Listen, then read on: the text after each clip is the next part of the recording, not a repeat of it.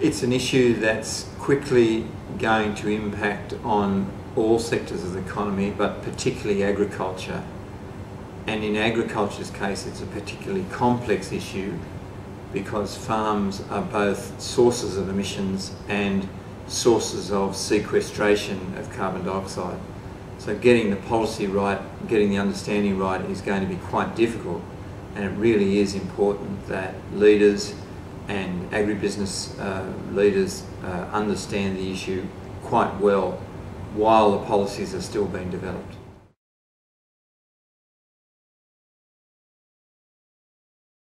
This conference is very specific to the impacts on the agriculture sector of climate change policy.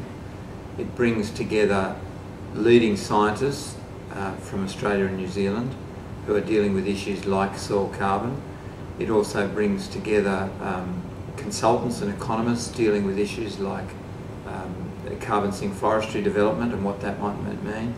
And it also brings in very senior policymakers from Commonwealth Government departments. So it's a very direct opportunity to engage right with the people who are making decisions and to make sure they understand the issue from a farm or an agribusiness concept.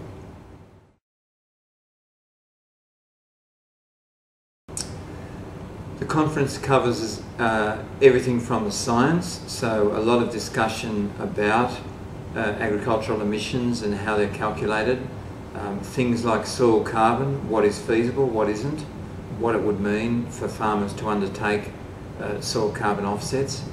Carbon sink forestry will be discussed in detail with a number of consultants and policy people. We've also got leading farmers from the USA and New Zealand who are going to explain in great detail what the policies are that will be operable in their countries. We also have a panel session of farm leaders who are going to try and collectively come up with some ideas on how the agriculture sector should progress. So it really is the prime forum for discussion of agriculture and greenhouse emission issues in Australia.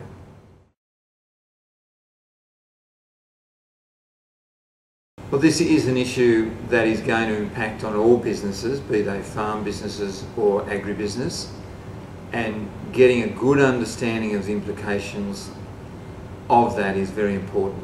There's a lot of misinformation, a lot of glib comments made by people who have a perhaps superficial understanding of some of the issues, and I think farmers could easily be led into believing some things that probably are not appropriate. So I think it really is important, particularly for farmers, but also for their service providers, agribusiness leaders, etc., to make sure they really do understand what this issue is all about.